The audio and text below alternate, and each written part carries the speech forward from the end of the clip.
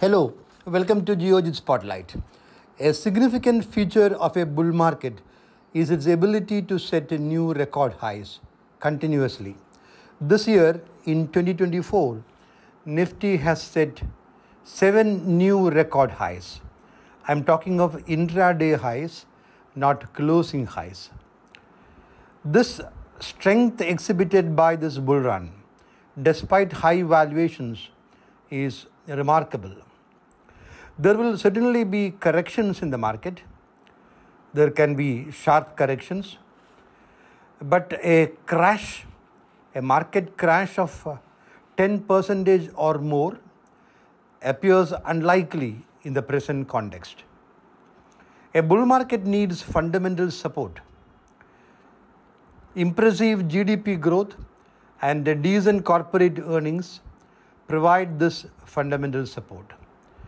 There are some very good cues from the Q3 results. Corporate revenue growth year on year is 7%. EBITDA, earnings before interest, tax, depreciation, amortization. EBITDA is very important.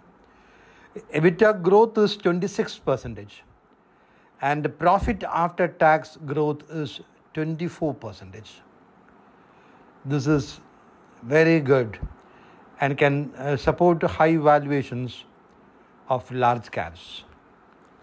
There are some other important indications from Q3 results. Automobiles are doing exceedingly well. Financials have reported good earnings growth. Capital goods and pharma also are doing very well. FMCG and IT continue to struggle. India's valuations are very high, higher than historical average. In fact, India is the most expensive market in the world.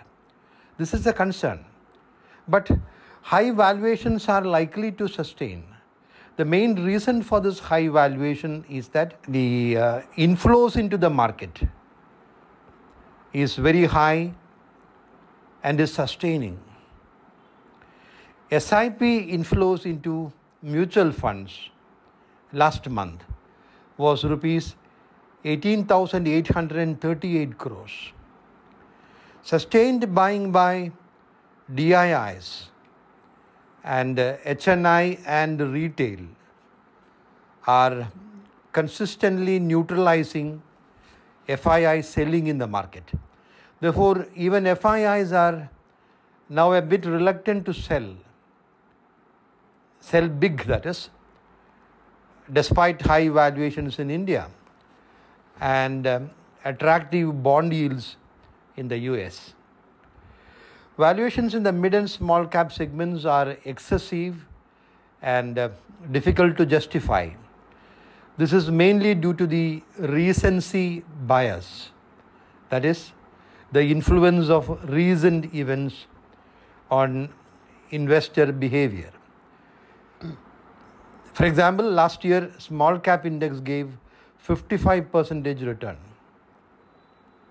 So the expectation now is that this will continue. So more money is flowing into mid and small caps, despite relatively attractive valuations of large caps. Now this lofty expectations in the mid and small caps are unlikely to be realized. History teaches us that excessive valuations will not sustain. Therefore, investors chasing mid and small caps have to be very cautious and vigilant.